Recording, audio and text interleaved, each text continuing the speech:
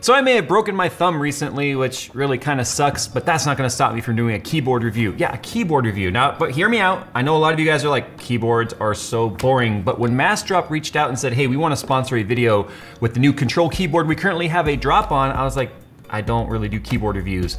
They talked me into it and I'm glad I did, because trust me when I say this keyboard, this is premium. And this is one you're gonna wanna definitely take a look at, especially if you're any sort of a keyboard or typing elitist. Now don't let the basic packaging fool you. This is a very premium product available at Massdrop. So if we open it up right here, we'll do a quick unboxing.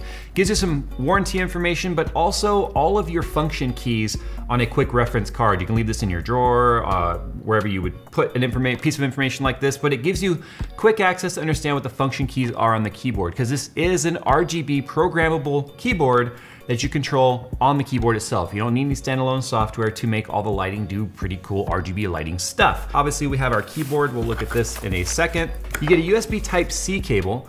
We have this very premium aluminum or aluminium, depending on where you are, keycap puller. You also get a switch puller because the switches on here are hot swappable. They are very quick to remove in case you need to replace a switch. Quick and easy, they're not soldered in. They are simply a hot swap type, which is nice. And then you've got a couple of rubber feet right here for your keyboard, which are magnetic. So this is everything you get in the box, and let's take a look at the keyboard itself. Very minimalistic, different shades of gray, 50 of them probably.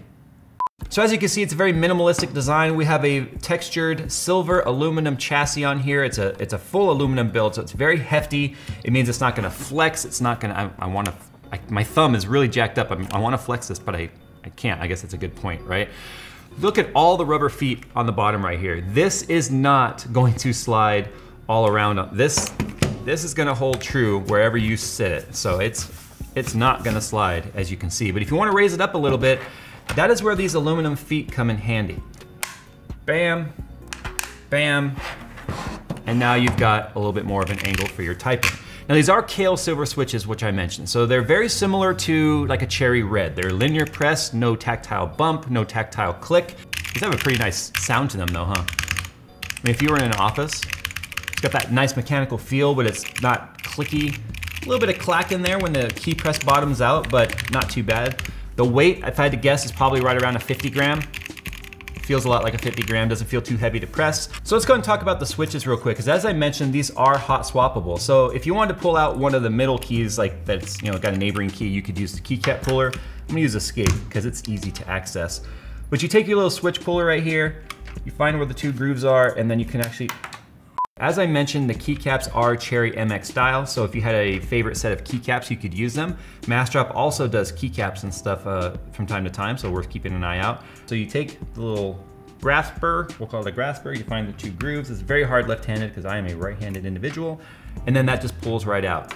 So as you can see, these are just two contacts that press into place. It only goes one way. So if you had a key switch die on you, or if you wanted to replace your switch for whatever reason, you could actually do that without having to solder or desolder anything, making it very easy. You can also see right there inside the switch, the LED itself, because this is an RGB keyboard, as I mentioned. So to reinstall it, it's pretty simple. You just line this up with the two pins on the bottom. You have your center shaft, ladies. Push that down, put the keycap back on, and you just replaced your switch. Now let's talk about connectivity, because that's a huge feature on this keyboard. You can see you have two USB Type-Cs on either side of the keyboard. That's obviously because if you have a system on the right or on the left, you could choose which side it's on to make a more streamlined cable management path. Your USB Type-C cord is about 1 meter long, and as you can see, it terminates to a USB 3.0. But if we plug this in right here, you can see that that frees up the other side of the keyboard now to be a free pass-through. So you can use this to charge a USB Type-C device. If you took this guy, plug this in right here. So this is actually a hub that we use from time to time. It's got two USB 3.0s, it's got an Ethernet as well as an HDMI. So we got this to actually be sort of a one piece of device that we could use to hot swap a whole system onto, like a laptop, and be able to move it around. So you would plug this in to your laptop, and then this would become kind of your entire pass-through. So the keyboard itself sort of becomes your dock, which is perfect for whether or not you're an on-the-go, working off of a laptop, you just want to unplug one cable from your laptop and go, which, like I said, if you live the Apple dongle life, you're very used to that. So this device definitely works for both of those scenarios. But let's go and talk about the lighting and the actual typing experience on this, because at the end of the day, that's what matters most when it comes to a keyboard.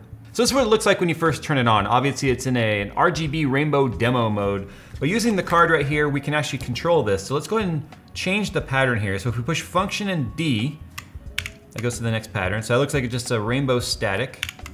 Ooh, that white, or the pink and blue, it might look white on camera. That's actually more of like a peachy pink color. So we got some yellow, red, green, blue. The white looks sick. Wow. Okay, I like the white a lot. We got a little bit of a red pattern going across there. There's the pattern with no other backlight on. It's off, and then back to that mode. Now we can also change the brightness with W and S. So it's pretty easy to remember. Function D and A for right and left on the different modes. And then function W and S is for brightness up and down. So you see we can control the brightness. So say you have a scrolling pattern like this, you can actually increase and decrease the scrolling with Q and E. So we can speed it up. How fast does it go? I think that's all of it. Whoa. It's like Knight Rider right there.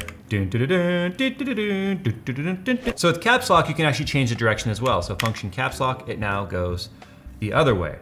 But I was a huge fan of just the solid white, because that looks just so clean with all the gray and stuff right there. Yeah, so the same thing happens with media keys. So function page up is volume up, page down is volume down. Function mute is print. I don't know how many people use the hotkey for print. But anyway, you get the idea. You can go through the card to learn all of those other functions. You can also download software to do a more in-depth programming of like individual keys. So that's the customizable firmware. You just go to the website listed on the card to go and download that, and you can get much more in depth on the keyboard itself. But you know what that means now. It is time for a typing test. And because my thumb is completely out of commission and I'm not typing too well, I'm gonna go ahead and have Phil do it.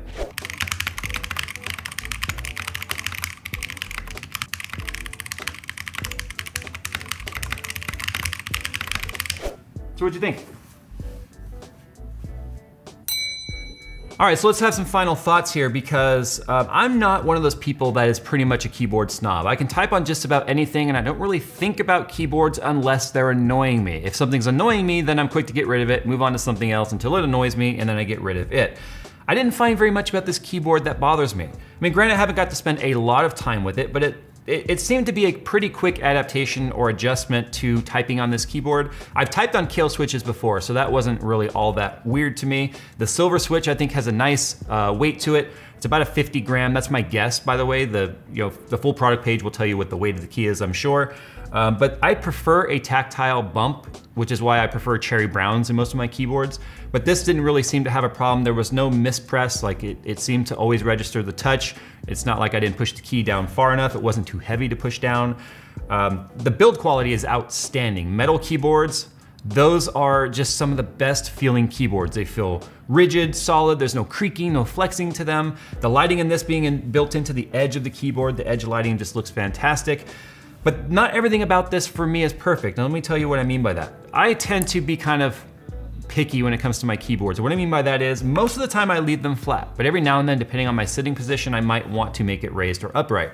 So just lifting it up, flipping out some feet and putting it down is quick and easy. Having to dig these out of a drawer or wherever they may be stashed in the box or in a closet or whatever would be kind of an annoyance to go, okay, I wanna set this up, have to get them out, go on there, lift it up, line it up, stick it on there, and there we go.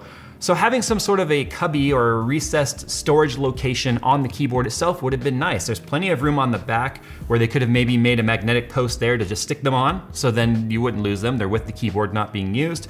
But my other gripe with the feet is I push my keyboard around all over my desk. My sitting position's always changing. Sometimes I'm leaning back in my chair, so I slide it forward. Sometimes I slide it off to the side because I'm sitting sideways. And the problem is, as soon as you slide these, they just roll right off, because the feet are so grippy. And so what happens is they just roll over on their side and pop right off the magnet cubby or recessed holes that are holding onto them. And that's gonna lead to scratches all over the bottom of the keyboard or just constantly being annoying. So having a way to maybe permanently mount this with a screw or something that went right through the middle would have been a nice added touch. And the last thing I kind of want to gripe about is the actual RGB itself. Not the functionality of RGB, which a lot of people look at as a gimmick, but because there's no volatile RAM on this, which means as soon as it loses connectivity or power, then it resets whatever the default is. So let's just say right now we unplug this from our desktop, we're plugging it into our keyboard, we're going to school or a trip or whatever. When you plug it back in, you can see it goes right back to the RGB demo mode. Now, if you're leaving this plugged in on a desktop and you're not unplugging it, then that's not gonna be a problem because the cable does receive power even when the system is in standby or shut down. It's as soon as it's completely detached that it resets like this. So if you are gonna be traveling around with it and putting it on on laptops and moving it around, this is something that you would have to deal with. So it's worth mentioning. But again, kind of a minor gripe depending on how you look at it because I can go right back to the mode I was in just a matter of seconds with the function key. So there is that. So anyway, we're gonna go, guys. Thanks for watching. If you wanna know more about this keyboard, look at the description below. You will find a link to Massdrop. They have sold over 2,000 of these. It's a very popular keyboard that they are constantly being asked to bring on sale. So check out the description below. You guys can learn more about it. And again, a huge thank you to Massdrop for sponsoring today's video. I told them I don't like keyboards and stuff. I don't really like doing videos on them, but this one pleasantly surprised me. It's an 80% keyboard or 10 keyless keyboard that I would have no problems running as a daily driver. All right, I'm gonna go. Thanks for watching. Tell me what you guys think in the comments below. And as always, I will see you in the next one.